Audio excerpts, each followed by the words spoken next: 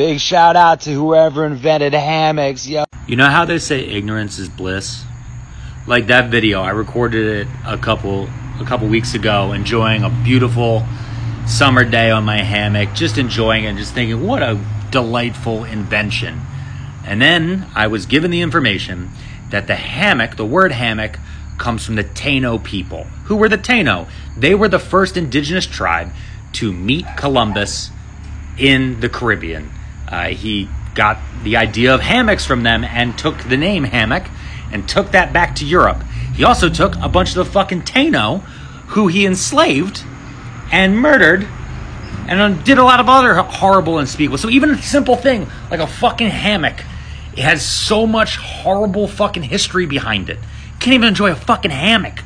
That's what knowledge does to you. It just ruins relaxation. Fuck.